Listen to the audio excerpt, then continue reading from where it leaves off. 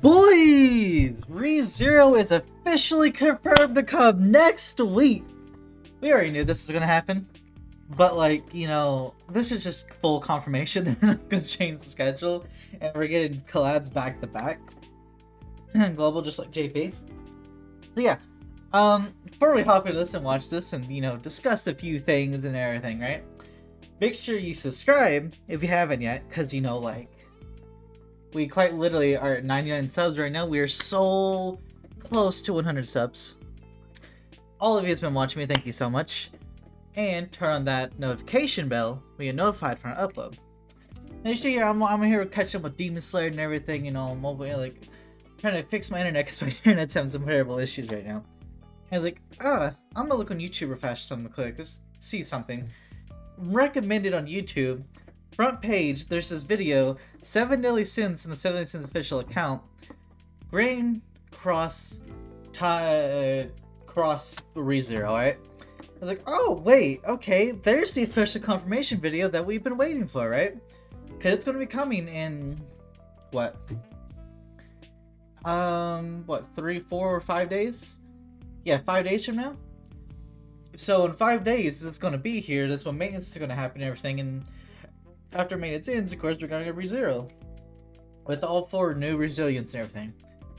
But let's go ahead and hop in this video and watch it real fast, and yeah.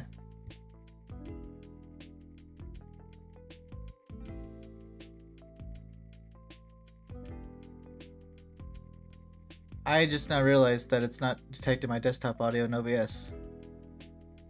Boys, okay, boys, I fixed it. There we go. Sorry about that.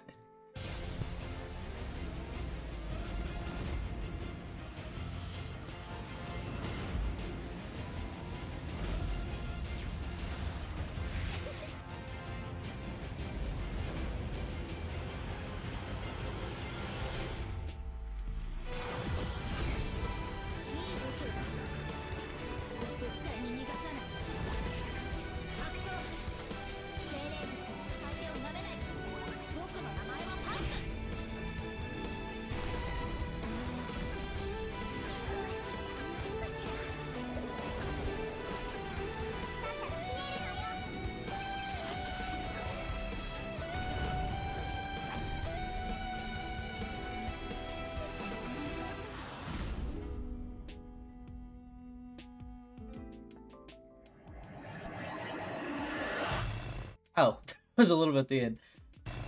Hold on, wait. Hold on. So guaranteed to receive RAM for free. That's this one right here. She is the support / buffer to unknown units, right? So yeah, she's really, really good. All of them are really, really good, right? So this is confirmed, right, to be coming next week. And yeah, the note.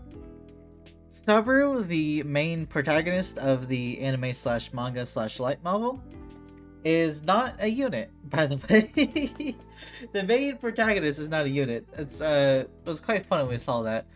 But we're gonna go ahead and we're gonna look at the units real fast, just a quick look through, even though probably everyone's already seen them. But you know, since this is a video about the ReZero that's coming to global, if you somehow haven't seen them yet, I'm gonna go ahead and show you them here currently. So if you didn't know about the ReZero units, right? So we have them all here, right? Amelia, we have Rim, and of course we have Beatrice, right?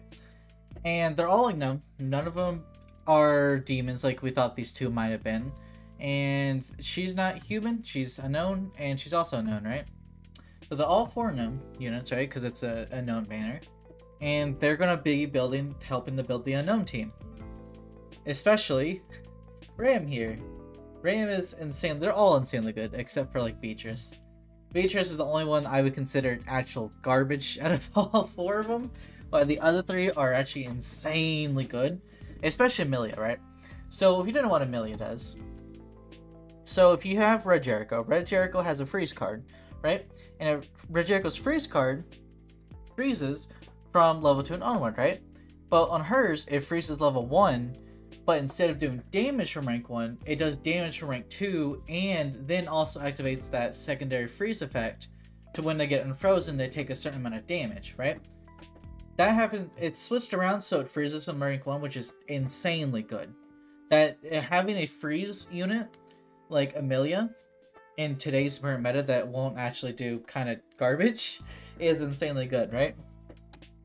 And of course, our second one is Gother's AoE, you know, takeaway card, right?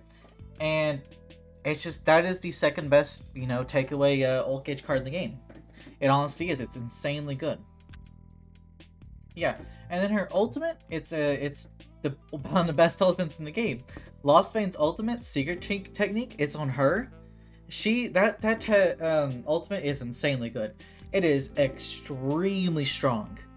Even, I mean, you might want a couple dupes in her, but if you have a lot of Amelia cards and use her ult at rank 1, it's still going to be doing an insane amount of damage, right? So yeah, and of course her passive, if she gets attacked twice from the same unit in one turn, all your debuffs on every single ally gets removed, and then that specific unit that attacked you gets frozen, right? So, King, if you use 2 Hendrickson cards, because Hendrickson's AoE, yeah, all your debuffs going to get removed and Hendrickson going to frozen. She's a really good team against Festival King. She's really good. She can be really good against any team, because a lot of people will sometimes actually, players, I've seen this happen with actual players, will forget about her passive by complete accident because they have a strategy going on, and then they get frozen because of it, right? So yeah, she's insanely good. And then of course you have the second one, unit, which is Rim. Rim is an amplify unit. She has a passive, kind of like Mize, except that with her you need to move or rank up, and along with that gain ultimate gauge at the same time, right? So if you just use a rank up card to rank her up, unlike Mai, she won't get any buffs. But if you combine cards or use cards when you don't have 5 ult gauge, she will get a buff that increases her attack related stats by 5% for 3 turns. It's a maximum of 5 times, right? But if she does get max ult gauge, she recovers 30% of her max HP, and this can happen multiple different times, right? So it's insanely good. And of course, she's a single target amplify card, and then she has a secondary, that's a second card, that's an AoE, and it decreases ultimate damage, right? Which is already insanely good for how many like really strong ult units we have. We have Assault Meliodas, we have Merlin, we have the one Escanor, Gother is also insanely good. You know, we have so many of these really strong ults, and you know, just decreasing the ultimate damage is just good, right? And of course she has a Shatter AoE. So if you know Fairy, the small wing king, the Fairy King, right? The original one, the blue and the green one and the red one.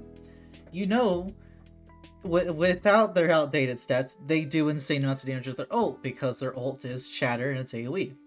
Hers is the same ult and it's just insanely strong and hits everyone, right?